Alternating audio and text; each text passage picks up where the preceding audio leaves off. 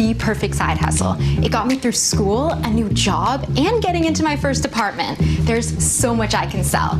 Bags, accessories, home decor. From May 15th to June 4th, new listings will be entered for a chance to win $10,000. Terms apply. Listen, your deodorant just has to work. I use Secret, aluminum free. Just swipe and it lasts all day. Secret helps eliminate odor instead of just masking it.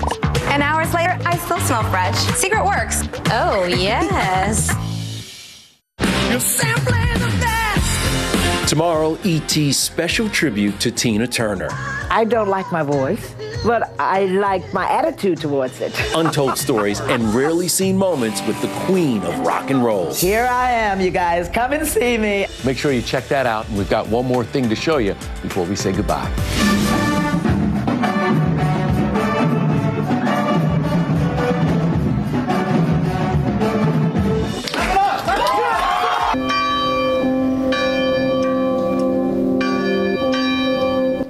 Remembrances in Uvalde as we mark 1 year since the tragic shooting at Robb Elementary. People coming together today to remember those 21 lives lost, and KSAT has been in Uvalde all day. And as we remember those lives lost, questions still being asked about the response from law enforcement that tragic day. Next, where the DA investigation now stands. And Uvalde Strong, how the community is moving forward 1 year later.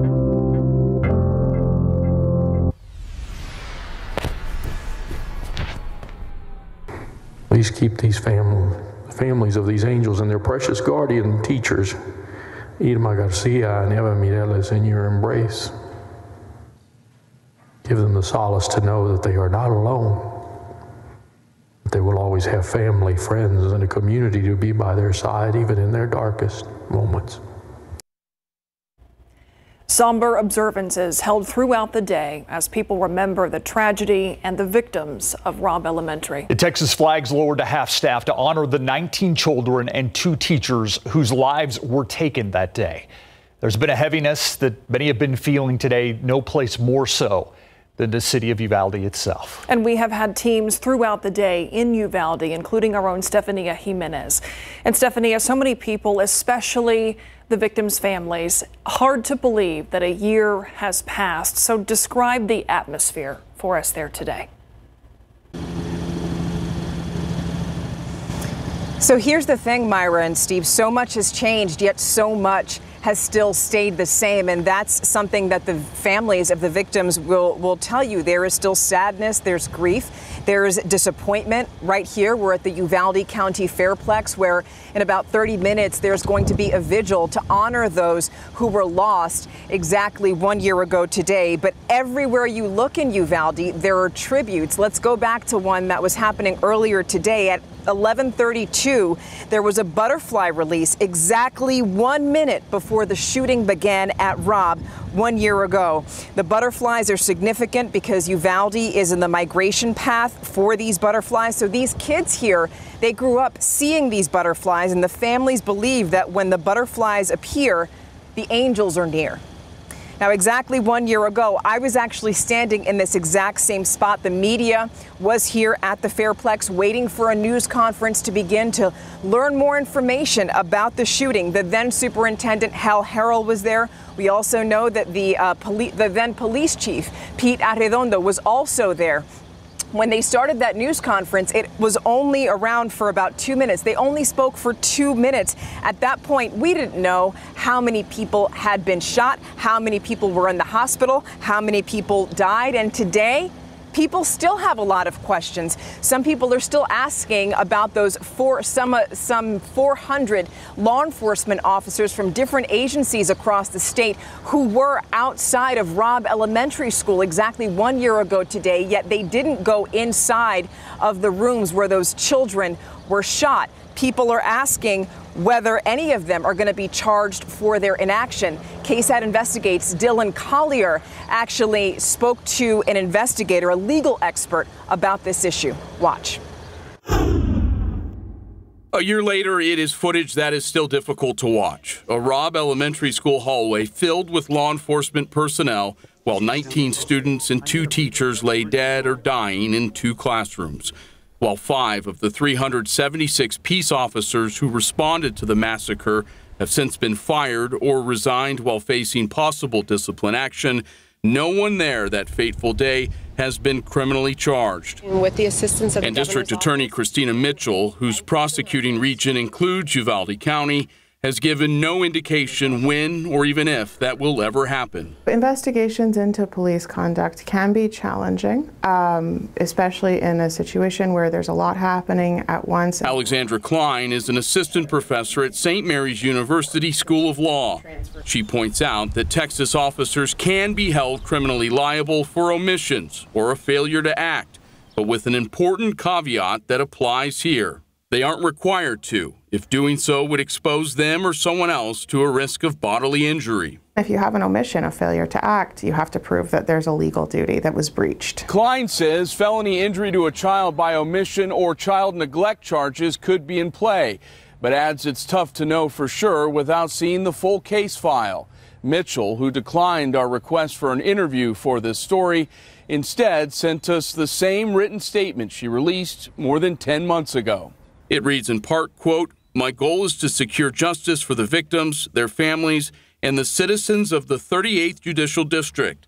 This goal cannot be accomplished unless there is a thorough investigation buttressed by fairness, integrity, and impartiality free from political and media pressures."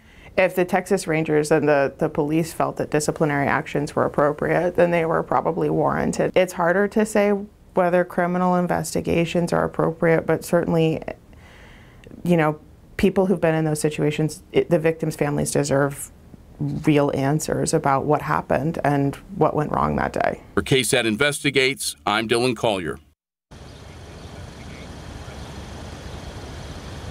You know, the statute of limitations for most misdemeanors in Texas is 2 years, and it's at least that long for any felonies. So that means that Mitchell has at least another year before some of these possible cases could expire. Steve, Myra? It's still hard to take that we have so many unanswered questions a year later, Stephanie. Let's talk a little bit about the past year, though, and let's switch from an investigation to honoring the victims. People from all over the country, not just in South Texas, have come up with their own way to honor those who were lost, creating art, donating books, money, their time, you name it, countless different ways. Stephanie, do you feel like that's an effort that's still being felt there a year later? Yeah, being felt here and everywhere. You know, it's important to note that when the 21 lives were taken last year, this wasn't just Uvalde's tragedy. People felt the loss, felt that pain of those 21 innocent lives that were taken. And that's why the tributes to Uvalde really go beyond Uvalde's borders. An artist from San Antonio who himself was a shooting victim when he was younger has a message to the children of Uvalde and also for those who continue to grieve. Our Ursula Perry has more. This painting, one in a series that artist Rex Hausman calls his Hunting Blind series. Each is inspired by nature, and this one is for the children and community of Uvalde. The San Antonio native has more insight into what happened in Uvalde a year ago than most. He too was shot, nearly killed in a gang initiation when he was a student just walking from class. There was one dude that was pulling the gun, one guy watching, and then two guys in the car. What brought that young man to think it was okay to end another person's life because of peer pressure? To get into the gang, I have to end someone else's life. That's awful. Hausman survived and now thrives as an artist whose following worldwide is growing. This painting has been shown at the Vatican, in New York, and other art hotspots.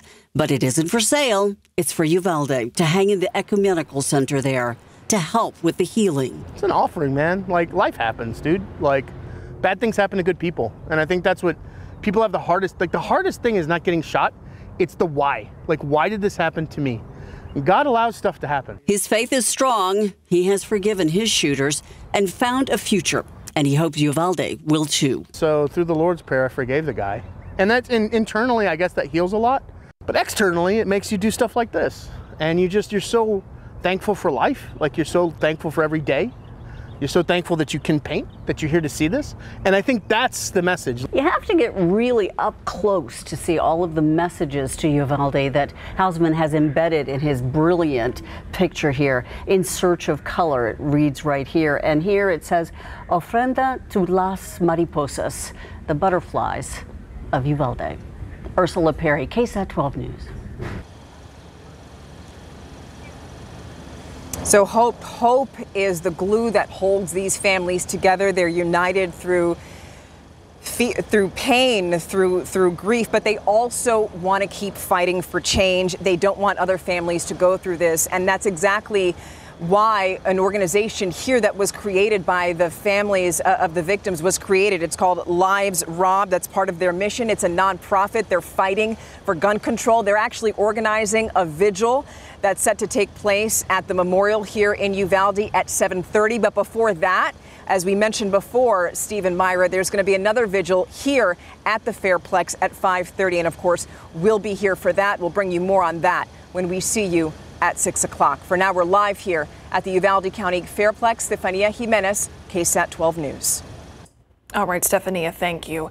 We can't forget about the survivors as well. Some of the students who put themselves at risk to get help for their friends that day. That's why last month, 2 11-year-old girls were honored during a ceremony. The award for Texas Nina Kid Hero of the Year goes to Mia Cerrillo and Chloe Torres.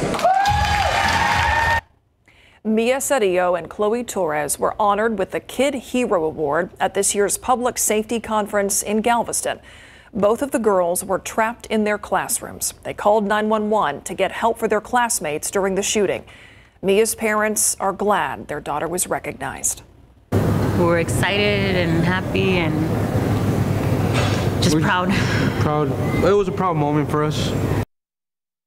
There are countless stories that loved ones and the entire community are sharing 1 year later. So our coverage does not end here. Tonight at 9, a KSAT special, 1 year in Uvalde. Jay suffered a gunshot wound to his upper right thigh. He's like, Mom, I just ran. I saw the backpacks and I hid under him like if I was dead. He couldn't move. And he tried not to move until help came.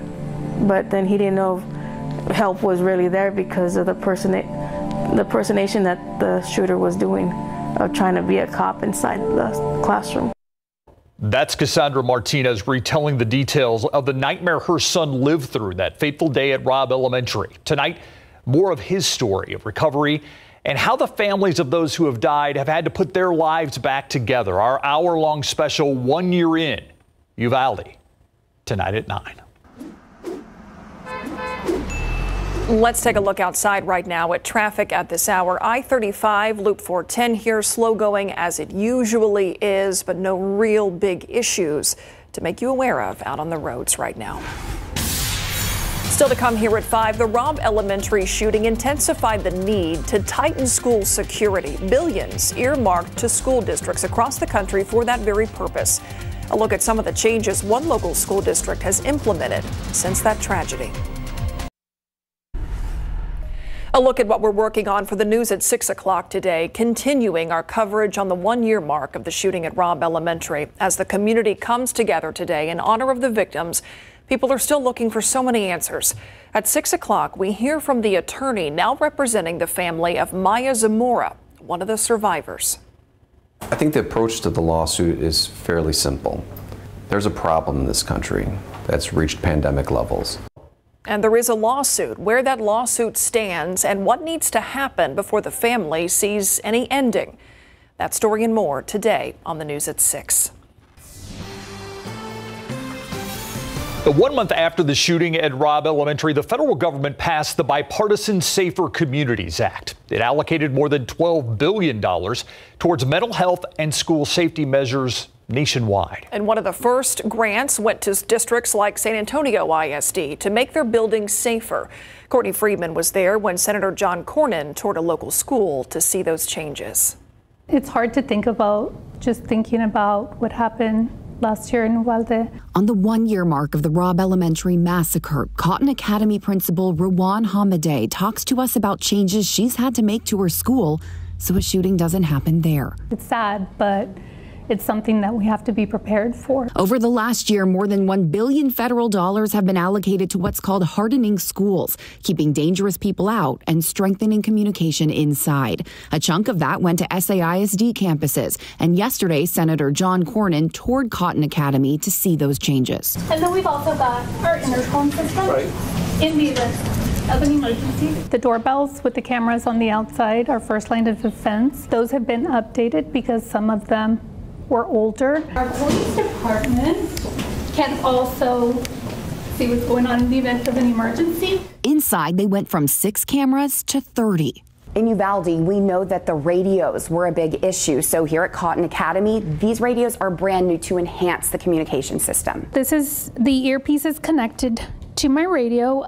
It doesn't come off because that communication in the event of an emergency is critical. I was impressed with all the layered efforts to try to make sure that they are safe. And so that was very encouraging to me, but we still have work to do. Hamadeh was relieved to hear Senator Cornyn say that. It has to be consistent, right? And we have to push for additional funding. We need the funding for ballistic film, for additional fencing. So she can keep her promise to parents that she's doing everything in her power to keep their kids safe. Courtney Friedman, KSAT 12 News.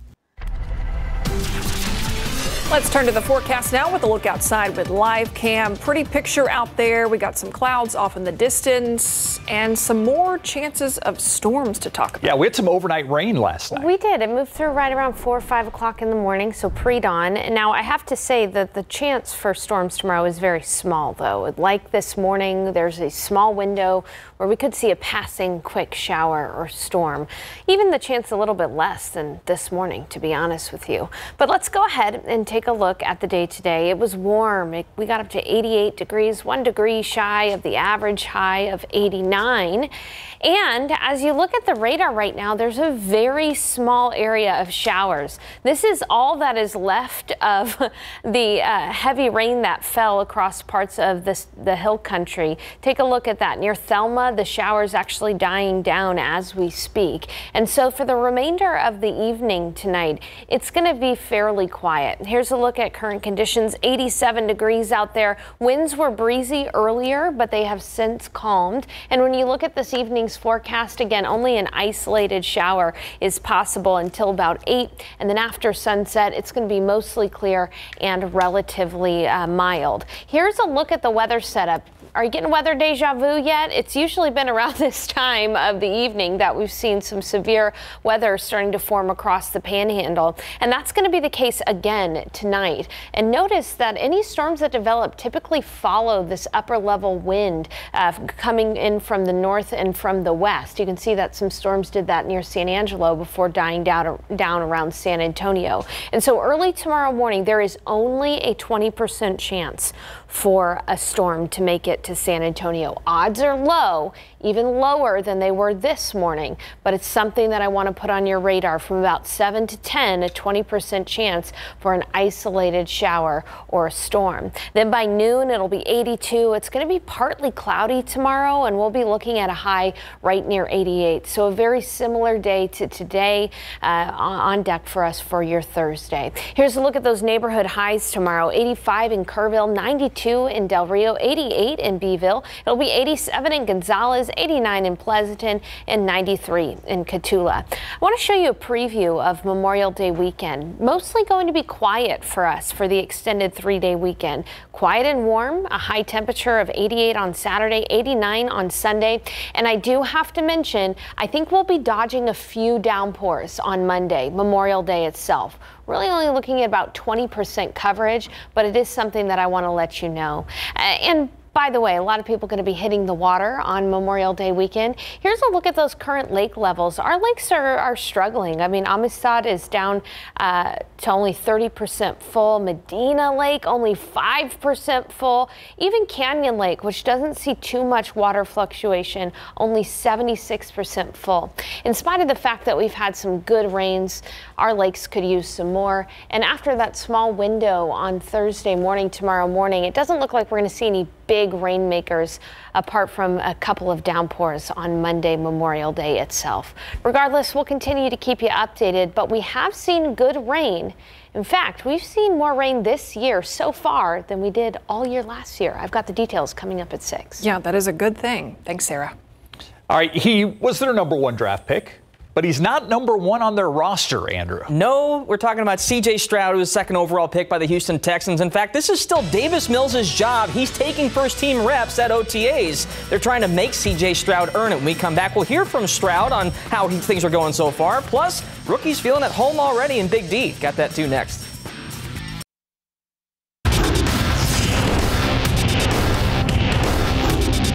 Making some strong throws, good reads, good decisions, and that's really a good thing to start with a rookie quarterback coming in, being able to make the right decisions, know when to throw it, know when to pull it down.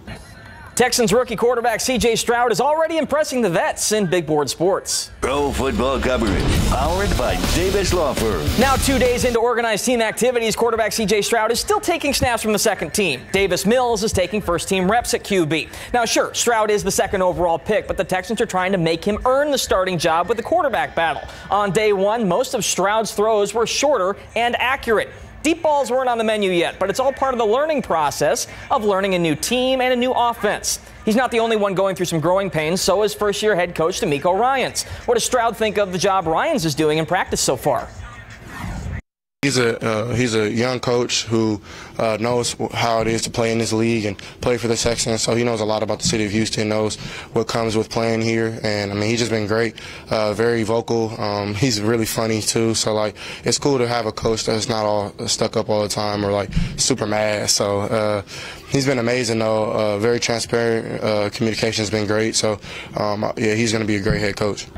The Texans have today off, will return to action tomorrow. Cowboys have also started their OTAs, and participation might be voluntary, but Micah Parsons is on the field. The Cowboy superstar did practice on Tuesday at the Star in Frisco, but he's one of many vets working out during the first 2 phases of the offseason program. A reminder, there isn't any physical contact between players at these workouts, just drills, weightlifting, and formation work. That gives the rookies a chance to build off of their work from rookie minicamp alongside the vets. Rookies like defensive lineman Viliami Fehoko Jr. Fehoko is Polynesian. He's proud of his Tongan heritage. The main concept between Polynesian culture is a love of family, and he already feels right at home in Dallas. You know, family's already here.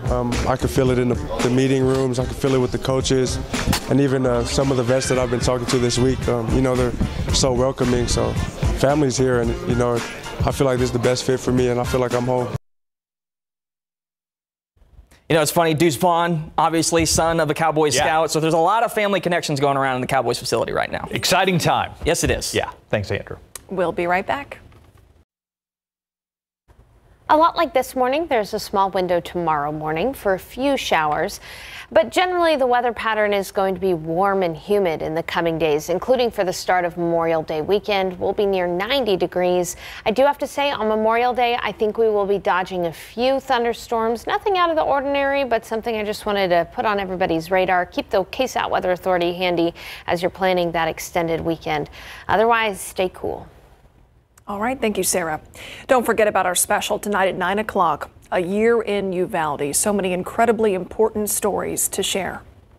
Thanks for watching. We'll see you back here at 6.